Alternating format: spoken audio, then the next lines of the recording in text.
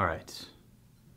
Can I break this wine glass with only the sound from my guitar?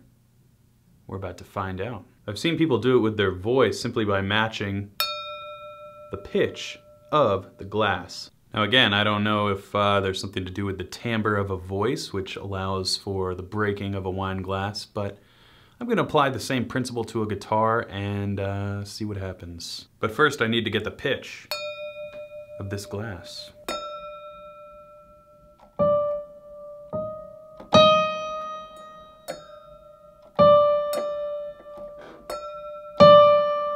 All right, I think it's D.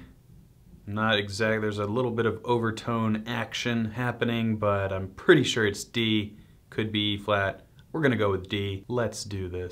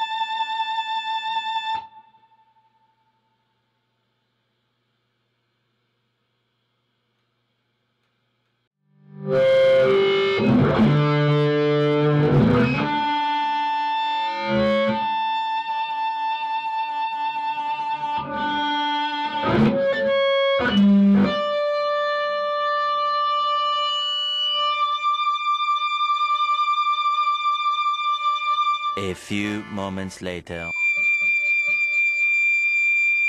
20 minutes later. 3 hours later. 1 eternity later. Let's try another speaker.